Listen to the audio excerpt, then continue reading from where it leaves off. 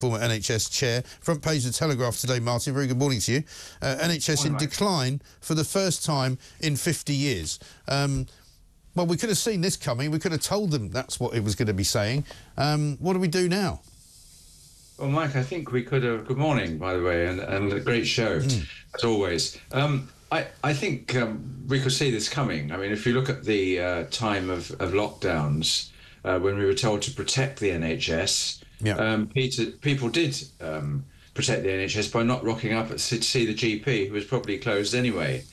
And we now have a ridiculous backlog of people needing care. It was interesting to hear the lady you had on earlier from Wales and her experience of her mother sleeping in a car park. Yeah, with a brain infection. I mean, for heaven's sake. Yeah, absolutely unbelievable, and I have close relatives in Wales as well, and I could tell you similar stories. But coming back to basically the NHS is broken, kind of, and the horrible Tories broke it. Yeah. At the end of the day, what is happening and what will continue to happen is that the system, as it is, just simply doesn't work, right, and never will work. And I think. I'm going to be quite generous to our new Secretary of State, because I think he knows that, and I actually think he'd probably like to change it. And I guess my message will be, well, good luck with that. Right. Because what has he got? He's got the unions, particularly the doctors' union, but also the unions representing other NHS staff.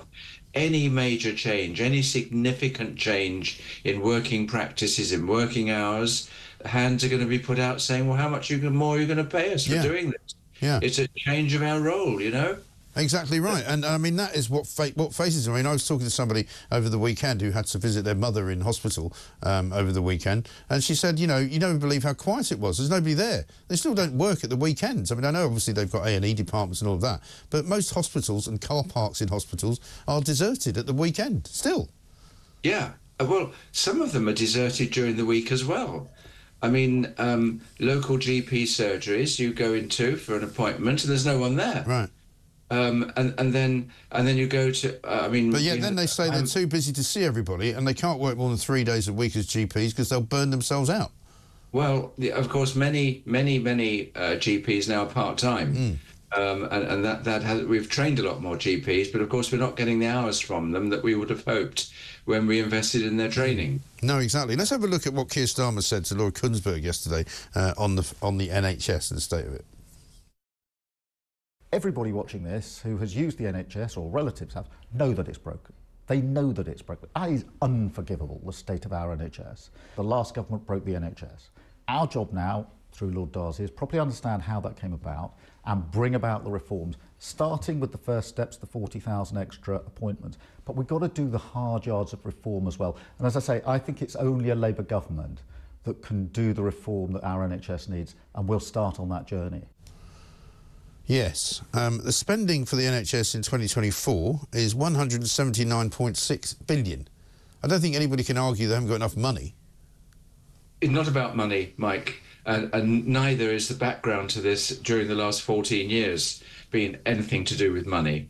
This is an absolute myth. What it is to do with is poor management, lack of productivity, a lack of the balance between clinical and non-clinical staff needs addressing big time.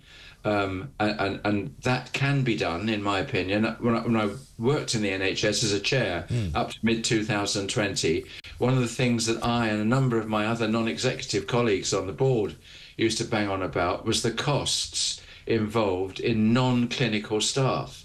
And it's not just the EDI people, although they needn't be there. You know, well, I mean, they certainly don't need to be paid the kind of money they're paid. I saw an advert for somebody to be a diversity assistant somewhere in some hospital or other, might be in Exeter, $75,000 a year.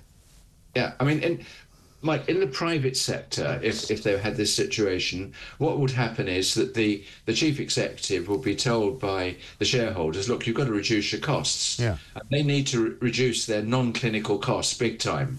And I've been in businesses in the private sector in my past career where we were told, you've got to take 10% out of your costs. Right.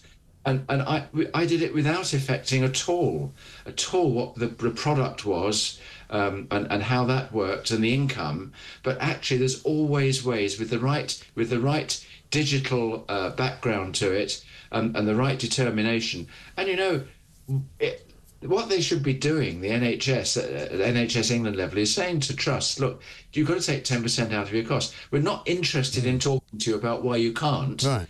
We just need to have a plan to do it. It's an endemic problem, isn't it? I mean, you've worked in media companies, I know, as I have all my life. And, everywhere you work, at some point or other, you're asked to trim, spending, you're asked to cut back on expenses, you're asked to cut back on, taxis or something like that. The number of wasteful things that happen in every sort of NHS hospital and in every health trust is prodigious. But as you say, there's no culture of actually cutting. There's only culture of more spending. Absolutely. And Mike, I mean, I always managed to cut costs when asked to in the groups I work for. Yeah. And never did I cut the costs of editorial or advertising sales, which were absolutely fundamental to our operations. We did it by cutting the number of finance people, by the number of people who actually weren't core to what we were doing. And what we needed to achieve. And the NHS don't have that mentality. I don't think the public sector does.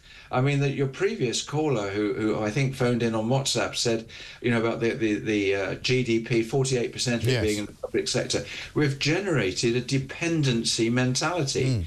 People are either dependent on the public sector for their employment, or they're dependent on the public sector for their benefits, or both.